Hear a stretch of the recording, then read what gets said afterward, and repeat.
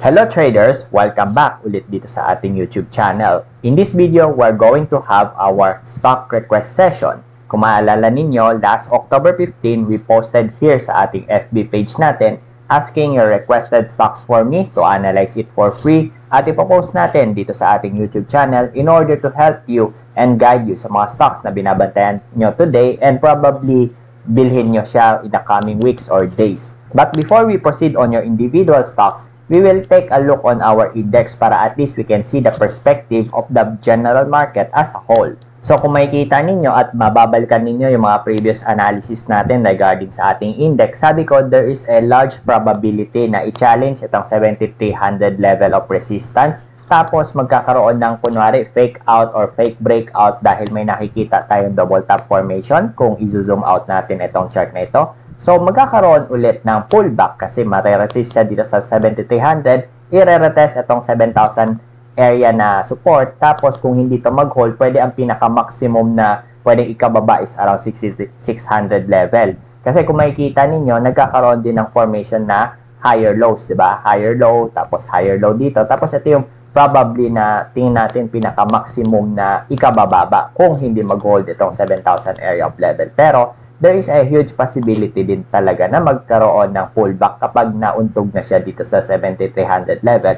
Now, for my perspective naman, before the year ends, etong 2021, tingin ko ang pinaka-maximum na pwedeng marating ng ating index is around 7,300 and maximum is around 7,500 level of resistance lang. So, again, pwedeng i-challenge to for the rest of the weeks or until the end of month, itong 7,300. Pwede mag-failed at magkaroon ng pullback, i-retest itong 7,000 area of support, then maximum na support na pwedeng i-retest is around 6,600 level. Now, let's go back to the requested stock. So, unahin natin si Madam Christie with her Converge, ACEN, and MONDE.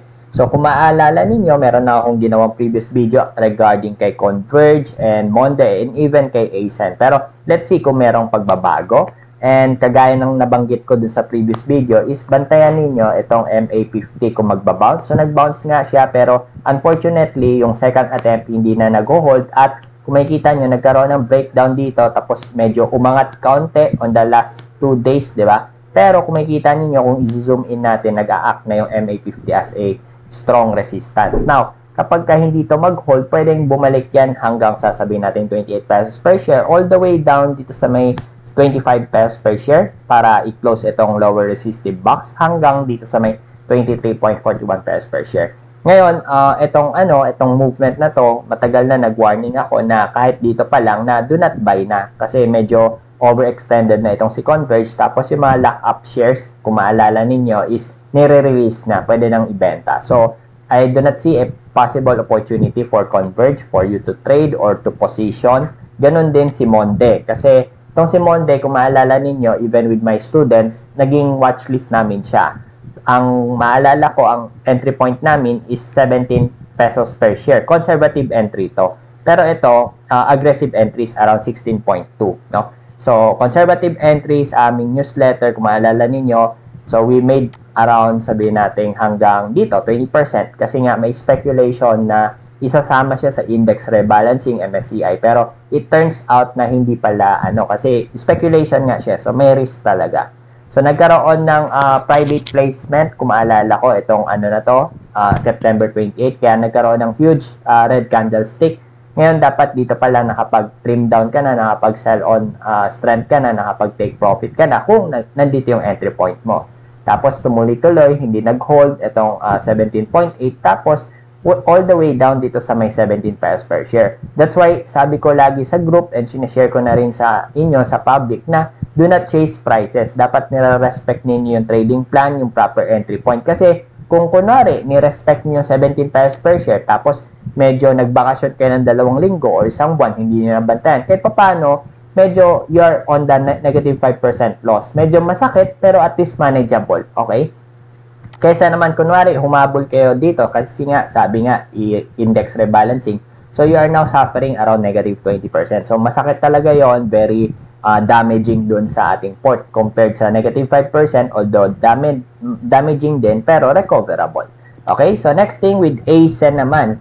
Itong si ACEN, overextended din, tapos merong 3 large bearish candlestick. Ang titingnan mo din is itong 11.14 pesos per share kung mag-hold to. Kasi kung hindi to mag-hold, more likely baka bumalik siya dito sa may 10.14 na significant resistance kasi alam ko all-time high to. Or dito sa may MA50. So, either way, pwede mag-bounce sa MA50 or lumusot ng kaunti, i-challenge itong 10.14 tapos dito magkaroon ng bounce. So, with those three stocks na tinignan natin, I do not see a good opportunity for you to have a position or good entry point. So next thing, pag-usapan natin yung requested stock ni Boss AR, PGOLD, Converge. Itong Converge na discuss na natin in MONDE. So let's go with PGOLD na lang. So with PGOLD naman, as you can see right now, sideways pa, and I think medyo choppy pa rin yung galaw ni PGOLD sa market ngayon, and I would suggest na you should stay on the sidelines muna and look for another opportunity dahil hindi lang naman si Pure Gold yung pwede mong i-trade. Maraming stocks dyan na pwede magkaroon ng magandang opportunity for you to trade. So, ayun na yung advice ko with PGOLD. Then next, let's go to the next requestor, si Boss AJ, no? GTCAP daw and KPPI. So, with GTCAP naman, let's see Ito, kung makikita nyo, pwede magkaroon ng double top formation. Ayan, no? Makikita nyo, pwede magkaroon ng double top, tapos may doji, no? Sign of reversal to. Kasi high volume, low price action, pwede magkaroon ng double top, pwedeng bumagsak dyan hanggang, sabihin natin 500 level, area of support. Kasi ito yung pinamababa. Or sabihin natin around 520 pesos per share. Okay? So kung kunwari naman, tumuloy-tuloy, kunwari breakout buyer ka, bumili ka dyan, pwede mong i-target price mo is around 596 or around 600 pesos per share. Tapos, all the way up here dito sa may 630 pesos per share. So, there's a large possibility nga lang na magkaroon ng double top formation, bearish signal. Una yon. Pangalawa, itong ending candle. Pangatlo, great volume, walang price action, doji. So, tingnan mo kung mag-hold itong 573 pesos per share. Pag hindi mag-hold, so pwedeng pattern completion yan ng double top. Saluin mo, kunwari, at around 500 pesos or 520 pesos per share kung gusto mong i-trade si GTCAP. However, kung may makita kang mas magandang opportunity for you to trade, edi mas maganda yun na lang muna ang i-trade mo. Okay? This book, Earning Your First Million in Stock, will teach you the basic principles of fundamental analysis, technical analysis, market psychology, risk management, self-management, and a successful trading system itself. I really believe in order for you to become a consistently profitable trader, kailangan ma-master mo yung 5 components na nabanggit ko kanina because they will serve you as an important ingredient in creating your own successful trading journey. Parang if you plan to bake some cookies, hindi po pwedeng mawala kahit isang basic component or else your baking would be a failure. You cannot bake without a flour or asukal lang ang meron ka, di ba? So, ganun din sa trading. Hindi pwede mag-trade ka na walang technical analysis, merong funda, pero minsan walang market psychology or walang risk management. It is a complete system or trading system na i-guide ko kayo within this book para matuto kayo. Besides that, in this book, I will share you a compilation of my successful trades of not less than 50% in gains throughout my entire 4-year trading career para maaral ninyo at ma-apply nyo sa real-world trading. So next thing, your KPPI stock. Tingnan natin kung ano meron kay KPPI. So I think illiquid si KPPI and I do not see any good opportunity or entry point for you to trade this. However, kung meron kang sariling strategy on to make money on this kind of trade or set up illiquid trade, then go on. Pero for me, I do not see any price structure na nagpo-form for you to have a good entry point dito kay KPPI. Okay, so next thing, itong Sitel, pag-usapan natin dahil naalala ko meron nag-comment neto sa ating YouTube channel. So, itong Sitel naman, as you can see right now, medyo naging erratic na yung movement below MA9 and MA50, tapos medyo pangit pa rin yung closing candle niya, shooting star, di ba? So, what I could suggest to you or advise to you is wait for a proper base consolidation para at least makakita ka ng proper entry point. Pero, kung makikita nyo, nagsusupport at around 1600, di ba? So, pwede ka dito, tingnan mo kung pwede ka maging support buyer tapos ibenta mo around, sabi natin 1700. So, titingnan mo yung profitability mo So, masaya ka na ba sa 7% kung i-range trade mo? Pero, I do not see any good opportunity muna kay TEL. Kung meron ako makitang ibang opportunity sa ibang stock, yun yung sasakyan ko for the meantime. Now, let's talk about kay Boss Edmond, no? Si PCOR, NIKL, at MBT. So, si PCOR naman, ito, alam ko merong news yung oil crisis, parang ganun. And I don't believe na parang sustainable yung movement. And kung makikita nyo, on the larger picture, meron ding double top po na bubuo. Double top, first top, tapos nagkaroon ng consolidation and might as well, kung hindi mag-hold itong 3.72 pesos per share, pwede magkaroon ng retracement, no? Kasi kung makikita nyo, may resistance somewhere here, may resistance somewhere here. So, ayan, makikita nyo, ayan o. Kung hindi ito mag-hold, nag-resist siya dito sa may 372, pwede magkaroon ng retracement going down back dito sa MA9 all the way down dito sa may 3 pesos per share. So, I do not see a good potential kay PCOR. So, hanap ka din ng ibang stock na medyo malinis yung pagkaka-breakout, malinis yung momentum kung gusto mo talaga magkaroon ng profitable trade. Now, with NIKL naman, let's see kay NIKL, ganun din, I do not see a good opportunity for you to trade NIKL. However, pwedeng stay on the sidelines lang tapos antayin mo kung merong proper entry point or base formation na mabubuo in the next few weeks. So, abang-abangan mo. Kasi, etong si NIKL kasi, binantayan ko na rin to. Kung makikita nyo, di ba, ito, meron akong line na 6.34 pesos per share. Tapos, tinitingnan ko kasi mukhang double top po. Kung makikita nyo, double top. Ito yung proper completion ng double top. Tapos nagkaroon ng triple top, itong pangatlong attempt, hindi na niya talaga na isagad na i-challenge itong 6.34, tapos bumagsak.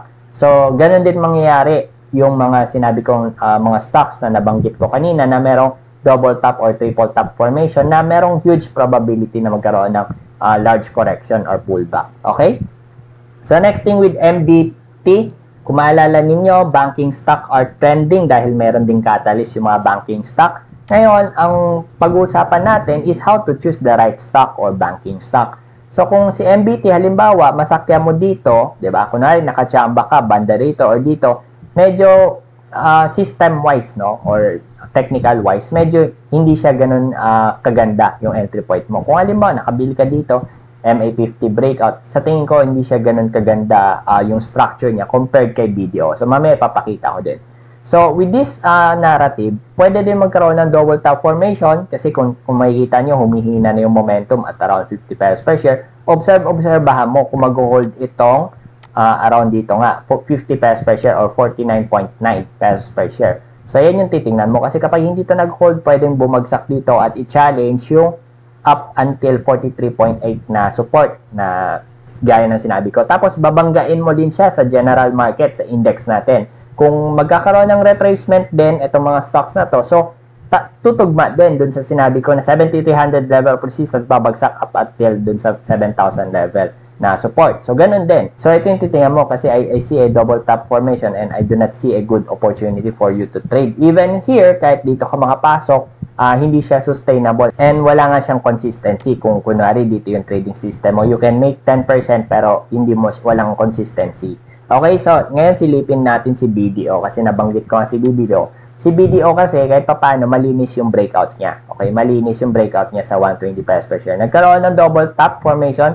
On the third attempt, pwede magkaroon ng triple top pero kung makikita nyo, malakas yung pagkaka-breakout. Dapat kung nakikita nyo medyo malakas yung pagkaka-breakout, dapat bumili ka na somewhere near dito sa may 120 pesos per share tapos i-hold mo na lang. So, sa mga may video, again, ito yung mga target prices, 137, 143, and 149 pesos per share. So, ayun lang. I hope na tulong itong pag-a-analyze natin ng mga stocks, ng mga watchlist ninyo in order for you to have a sound decision whether you want to take the position or you want to trade it for the next week. So, sa mga hindi pa nakakapag-subscribe sa ating YouTube channel, please hit the subscribe button para ma-hit natin yung goal natin na 10,000 subscribers by the end of 2021 and ring the bell para at least kapag may mga bagong uploaded video tayo na mga ganito, nagtuturo tayo for free, manonotify kayo kaagad-agad. So, ayun lang. Good night and God bless.